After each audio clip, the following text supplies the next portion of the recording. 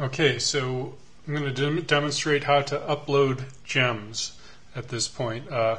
You'll need to establish a RubyGems.org account, and then you'll be able to package your gems, your Ruby projects all together into a gem, and then upload your gem to RubyGems.org and share it with the world. So I'm going to brief you on how to do that with Visualruby.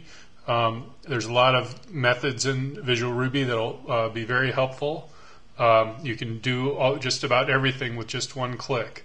So I'm going to select my folder here. I'm going to select VRlib. That is the library that allows you to do all the graphics files in Visualruby. I'll do a close all just to make it look better. So here's what we're going to be working with. Here, if you click on this tab, it'll show your local gems. Okay, so you can see I have Gem Cutter, I have Cairo, I have Pango, Require All. All these gems are on my computer right now, meaning I have installed those gems. And typically the way you install a gem is you type sudo gem install vrlib, for example, and that will install a vrlib gem. You can see I have 4 of them installed. I actually don't need 4 of them installed, so I guess the first thing I'll show you is how to remove a gem, which is you just right click on it and it gives you this menu to choose from. And one of the choices is uninstall gem.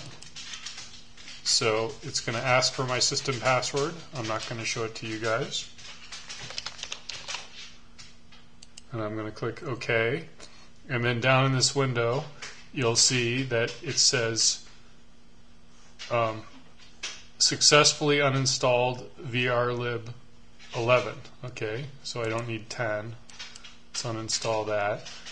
Once you give it your password, it doesn't ask you again, so we might as well uninstall 13 as well.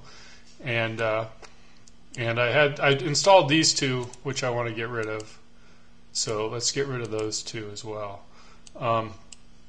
Okay, and now I have 3 versions of Visualruby on my computer, so I can uninstall those. So now I have the most recent version. Now here, this tab Remote Gems will show you the gems that you own on RubyGems.org. See, I'm the author of Visualruby, so this gem I can push this gem or pull it because I own it. Here I'll show you the RubyGem project page. I just right-clicked on that, and that brings up my RubyGems page. You may be familiar with this website of theirs that displays all the various gems that are available to the public.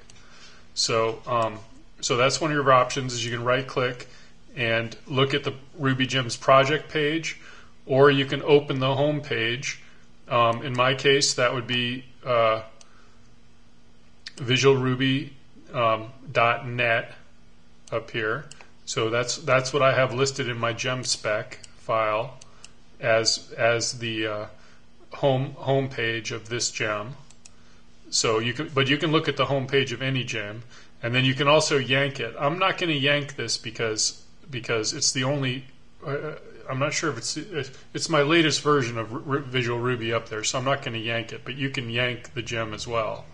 Okay, which will take it down from there. Well, it won't actually take it down, but it will make it where people can't download it, I believe. So likewise with local gems, there are let's take this JSON gem, for example. You can, I don't want to uninstall it because you can actually break things by uninstalling it. There may be programs that depend on this gem, so I don't want to uninstall it. But let's see what their homepage is. So we'll click Open Homepage, and it takes us to this JSON implementation for Ruby. And this is a good way to see what it is you have installed on your computer. See, or if you're wondering what JSON is, you can just simply right click on it and go to their home page. So that'll work for any of these gems. So you have the option of uninstall, open home page, and view specification. We'll take a quick look at Visualruby's specification. This is just a representation of the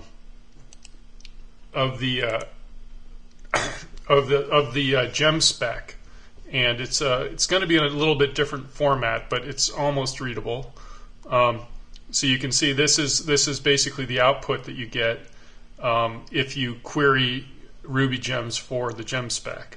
And you'll see on here, like when I right clicked on go to home page, one of the variables in here is home page, and I don't see, here it is. See, so it basically digs out this home page setting and takes and opens the browser and lets you see that. So that's what's going on there. Okay. So now we'll try uploading a gem here. Okay, so the first thing you can do is create a gem spec file. Now, I don't want to do that because I already have a gem spec file created. I've already used this, and I've edited it and made it the way I like it. But if you say create gem spec file, it will load up a window like this. It'll quickly jump to loading a window like this. And then you fill out things like your name and any dependencies you have. Require all is one of the dependencies of Visualruby because we use that to require everything into the program. This should largely be filled out for you, but I put in my email address, a short description of what it is. Here's the home page. This is where it'll take you if you do the home page option that I just showed you. And it asks for executable files. This VRlib is a library, so it doesn't have any executable files. But if you wanted it, for example, Visualruby this would say VR because that's what you type in to run Visualruby. Okay. So, but this doesn't have that.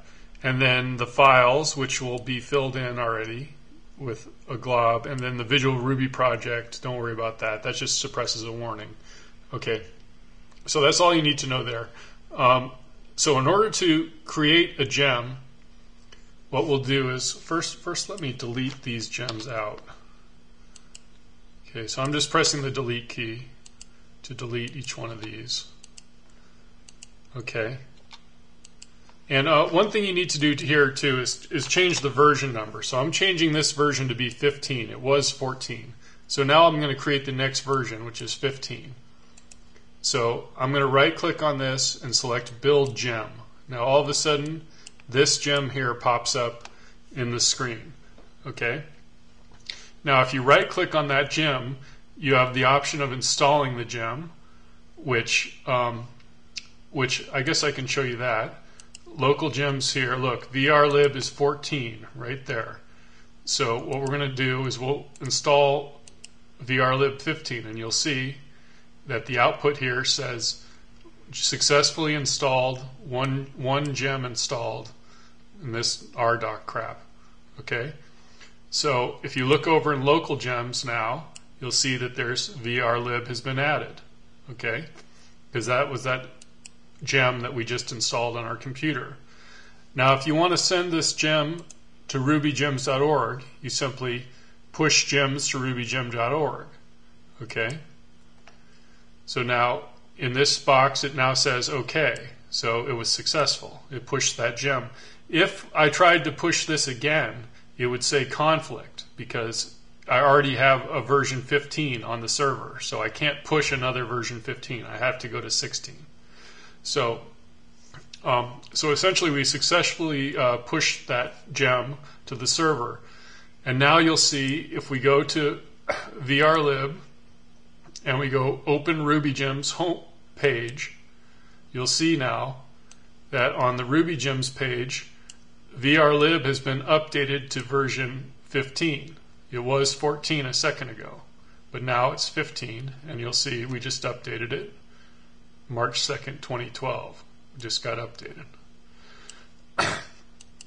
Okay, so now that version is available to the public. So so now on remote gems, this is simply querying that website, and it says vrlib 15. So everything's been updated. Now, if I had not installed it on my own machine, I could have just pushed it, and then I would have 14 on my machine and 15 on rubygems.org. Now, let's see here. There's nothing I really want to do with this. You can always yank these gems from RubyGems, or you can always do it manually with the command line as well, if you want to yank different versions. So I guess that covers it in terms of how to